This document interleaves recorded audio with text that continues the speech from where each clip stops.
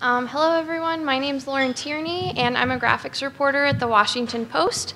And today I'm going to be talking about a recent, the project that we published back in the spring of this year on the 1968 riots that occurred in DC. So, following the news of Reverend Martin Luther King Jr.'s assassination on April 4th, 1968, rioting exploded throughout Washington, D.C., leaving 13 dead and more than 900 businesses damaged. For the 50th anniversary of the riots and Martin Luther King Jr.'s death, the Washington Post mapped the extent of the rioting throughout the city, plotting data compiled from declassified Secret Service reports and archival city planning documents. We had data compiled by Daniel Kreider of Brandeis University of Secret Service calls that were made during the rioting that we planned to show and map, but we also wanted to give a sense of the damage of the city. So my coworker Armand Amanjame and I coordinated with the DC Library to take a look at some of the archive documents and maps they had documenting the damage. We found this map in the DC archives, mapping out point locations of citywide damage throughout DC. And we also found maps highlighting which buildings in 3 major neighborhoods throughout the city of DC were damaged or completely destroyed during the few days of rioting that occurred in 1968. So after we found all of this data, and which was really cool and exciting from the DC archives, we had to figure out a way to get it in digital format. But guess what? No shapefiles for data from the 1960s. So we had to digitize it, or like we like to call it, embrace the trace, which is what we jokingly call it at the Post. Whenever we have to digitize something really quick, we just embrace the trace and make it happen. So before we could map all of this data, we had to digitize it. And so what I did was took scans and images of both the point dot map and the building map and digitize it. And just to give a sense, I feel like we never show kind of the rough cuts of some of the process, but this is a rough cut of the digitizing process. So I used bright colors for the streets so that I could easily tell things apart. This is using DC open street data, which is really nice. DC has great open data for the city. And then I used, actually, because the images didn't need to be distorted, I actually used Adobe Illustrator to do the digitizing using Map Publisher, which was a bit faster for me to do just because I'm a little bit more familiar doing tracing in Illustrator, which was really handy. And then from Map Publisher, I was able to export out shape files of this so that we could use it in a digital format. So we decided to, in the end, for this project, map all of the data that we had using a Mapbox base map. So while my coworker Armand worked on setting things up and cleaning up the Secret Service report data, I started designing the base map in Mapbox, which I have to say, this was my first time actually using Mapbox Studio for a final product, and it was really exciting. I learned a lot. And we wanted to go for a style that matched the 1960s time period. So we drew inspiration from some of the archive maps that we found while we were doing our research. And so while Armand was working on that, I was experimenting with some base map styles. And I just have to say, this is like a little thing, but I love how in Mapbox Studio, before you publish a map, you have this slider to tell the before and after. And when I'm in Mapbox Studio and just changing things by like 5%, 10%, it's really, and you feel like you're not changing much, it's rewarding to, like, when you go to publish, it's like, oh, actually, like, I did a lot. So whoever added this feature, thank you. And so once we had the data and maps in order, my coworker Danielle Rindler from Design and Armand worked to get them incorporated into the greater piece alongside archive photos and interviews with locals who experienced the riots back in the 60s. I won't go into the full design process and the videos and archive photos, but I really recommend checking out the full piece if you get a chance. And I'll be posting these slides online later today. And so in the piece, Armand took the base map that we designed for Mapbox and the data that he worked to clean up of these Secret Service calls to show kind of the buildup of what was going on over the course of a couple days, and animated them on top of the base map in the larger project to show the burst of activity as the riots elevated. The digitized building damage for the entire city was overlaid as well on another section of the piece, and we decided to use colors similar to those that we found in the 1960s maps, just to keep that kind of aesthetic of 1960s cartography incorporated, which also worked well with a lot of the black and white photos and older photos that we were using in the project as well. Also, Armand did some cool magic with the building damage data. So he tilted the Mapbox map to look down the length of the neighborhoods, the 3 neighborhoods that we focused on, to get a better sense of the extent of the building damage.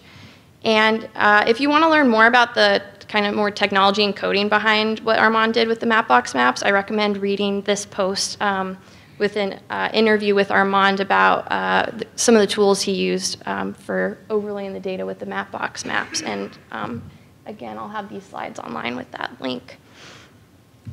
So once we were done with the digital project, then it was time for the print one, the print project. And we had about a 3-day turnaround on this. So we knew we were going to do something for print, but so we kind of had some ideas, but we were so focused on the digital project that it was really like once that was out the door, it was like, okay, we got 3 days, like let's get this map together. And so once we had this, the size of the page defined, we had a double track, which is a full 2-page spread in the newspaper. And I do have to say, before getting assigned this, I did not know what a double track was, so that was just still learning all the newspaper terms.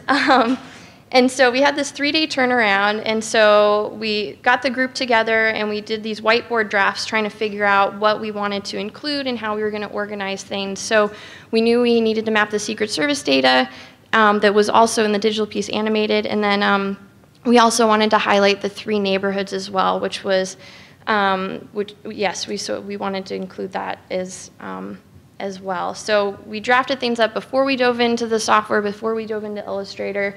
And so once we drafted up a few options, the option on the right was kind of the part where we left off, and we felt comfortable taking it into Illustrator to get the layout set.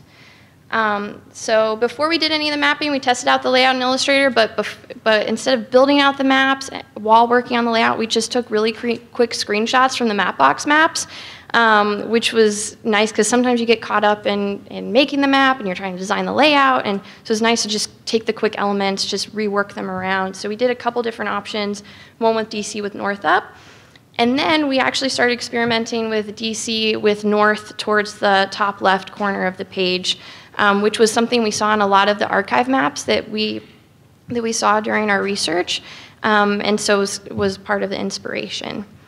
And then tweaked a little things, but this was essentially the final layout we came up with, was to have the large map tilted and then have the 3 insets grouped together, and our plan was to have a chart across the top for a timeline of the Secret Service reports. When Armand and I were doing the archive research, I was constantly mesmerized by the style and design of these 1960s planning maps of DC. And like I said before, most of which had north tilted to the top left of the page. And these what really intrigued me was these beautifully encased streets, just very, very clean, very crisp. And I just kept coming back to that, both when we were designing the Mapbox digital maps, but also when kind of brainstorming for the print piece as well. And so we decided to, for the print piece for the newspaper, we decided to use the style of the maps mirrored after these planning documents, and even using so black and white and gray for the base map, and then just using color only for the thematic elements on the map, similar to the images that we digitized from. And this was the final map that printed in the special section. So like I said before, it took up the space of a double track or a 2-page spread. Yeah, so this was the final product. And just to point out a couple things on this, since it's a little hard to see on here. So since we didn't have the luxury of animating the Secret Service data as we did in the digital format, we had to figure out how do we display this in for print, this kind of escalation of events over time. And so we ended up going with this chart along the top and matching the red on the map. And then also in the print map, we had to figure out how to simultaneously show the Secret Service calls mapped and focus on the destruction of the neighborhood. So what we decided on was to map all of the calls on the full DC map, and then use locator boxes for the specific neighborhoods to zoom in and show the building damage that was categorized by the National Planning Commission. And so on the side, so this is where we included the neighborhood insets. And one thing to note too is I used Map Publisher to digitize, but also used Map Publisher to set up this whole page for the print version as well, with the big copy over the boxes over to the big map, so that the locator locations were really accurate, and also, as you know, if we had any updates with the data, then those could be easily pulled in as well. And for a 3-day turnaround, it was nice to have those things rather than bringing new exports in. And then I think one of my favorite touches that we added to the map was the north arrow. So we actually styled it after the National Capital Planning Commission map on the left. Not exactly, but we wanted to make it bold because since we rotated the map from a north-up orientation to north facing the top left corner, we wanted to match the style of the 1960s, and this 1960s really bold style seemed to do the trick for orienting the map. And one other thing you'll notice is on the digital version, or the screen version of the print map, the reds are really vibrant, almost a bit too vibrant. And we made these really vibrant because this was eventually going to be printed on newspaper print. And once it's printed on that more muted newspaper print, we wanted to be sure that the thematic information would really pop on that paper. And so if you'd like to see the newspaper print of this, to see how those colors turned out, there's a copy of it in the map gallery now, so in the room next door. Feel free to take a look, and also feel free to stop by and ask me questions or make comments or anything, and thank you.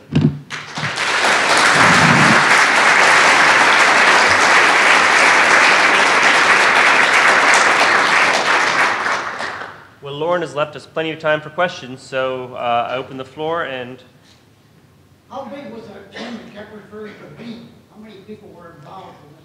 Oh man, so it kind of changed. So on the digital project, I worked very closely with primarily 2 people, but this was, we had someone from photo involved, we had a text editor involved, we had a writer involved, but for the actual mapping part, for the digital project, it was 2, so designer, and then another graphics reporter. And then for the print piece, it was primarily 3 of, well, there was overlap with the 2 people, Danielle and Armand, from the digital piece. But for the print one, it was, we had input from a lot of people that worked on it. But for the print one, it was myself, Aaron Steckelberg, who's a senior graphics editor, he helped a lot with the layout and kind of the production process, or getting things sent to the designers, and then Ann Gerhardt, who she did the writing for it, and yeah.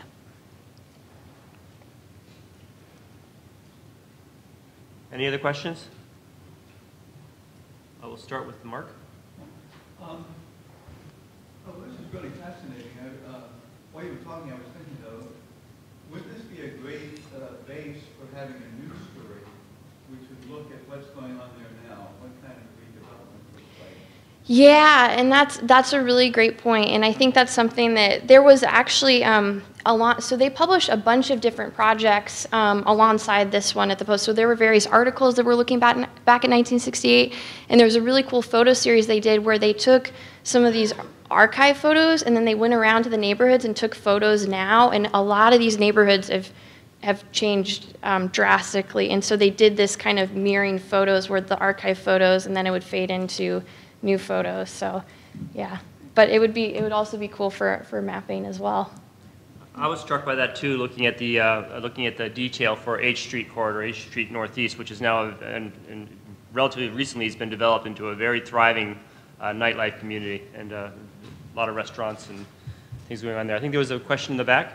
Yeah, I apologize if you've already covered this, but what was your approximate turnaround time once you got into the piece of the two Question. Oh yeah, so what was the turnaround time from the digital part to the print? Yeah, so, first thoughts about it, well, I kind of started, before the print one actually had to be done, started brainstorming, like kind of a couple weeks before, or it was always in the back of my mind, because we knew we were going to need to do something for print, but we were so focused on digital, but from when the digital one finished and published and went out into the world to when we needed to ship the files for the print one, it was about 3 days, yeah. Hi, not really a math question, but I'm just curious. You said that some of your data was based on phone calls, I presume, to the Secret Service. And as a Washington area resident, I find that kind of curious. Why that's not what I think of the Secret Service doing. Being on police calls, these were. Right. No, that's a really good question, and I know that came up when we were working earlier in the process, and I actually would need to review that. But it was a curious thing because it was people calling in about things that they were seeing and whatnot. So, but I'll look that up, and yeah, we can regroup. So, because there were specifics on that. Yeah, Alethea. What was your process of taking the maps that you designed in Mapbox and getting them into print form? Yeah, so I mean the Mapbox. So really, I didn't pull anything from the Mapbox. Really, I digitized the data, and then that was put into Mapbox. And so really for print, I was grabbing, and I should have mentioned that. Yeah, I was grabbing all new data. So it wasn't from the Mapbox template. So, but thankfully DC has a really great open data resource, and so getting the streets. At one point, I had parks on here, and then getting the hydro and stuff. It was found the shapefiles, downloaded them, and put them in. Not every city or state is like that, though, so I was very lucky that I was able to pull down this really, really nice data so quickly. But yeah, so no real connection from the data from Mapbox to that, except using the same thematic data shapefiles. Layers? So thinking about yesterday's practical cartography, I'm struck by the modern map there, and I was just curious if you could apply your own self-critique if you were going full Huffman, half Huffman. That's a good question. Well, I think, it's not, I mean, this map right here without the data on it is definitely that monochromatic, but I think, I mean, I was really fascinated by Daniel's talk yesterday, and when I was reviewing the slides, like last night on this, I was like, oh wow, this is a lot of stuff that Daniel was mentioning, and I think like what Daniel was saying yesterday about really using colors sparingly and for the really important stuff, that was really important for this map, and that was, I mean, with all those small data points and all those building points, I think that really helped. You know, you have the reference information, and then just making that thematic information that's telling the story really pop. Yeah. So either on the Mapbox side or on the shapefiles and Illustrator workflow, curious how you took the feature set back to 1968, pulling out 395 or other crossings or the odds and ends around the district. Right, and so that did not happen. I wish, see, that's the thing is, it would have been wonderful, and it's something when we were early on in this project, we were talking about like, oh, what if we could map out the city exactly how it was? With the timeline we work on at the Post, it's not, yeah, we didn't have that time. And so for Mapbox, it's representing modern data. And actually on the print map, if you go at the very bottom right in very small print, it says that the street data is based on modern information. But I would have loved to have mapped it exactly how it looked if we had endless time, but we didn't, so we had to, but there's notes, there's little caveat notes. Okay, I think we've run out of time, so I want to thank Lauren and all of our presenters for the session for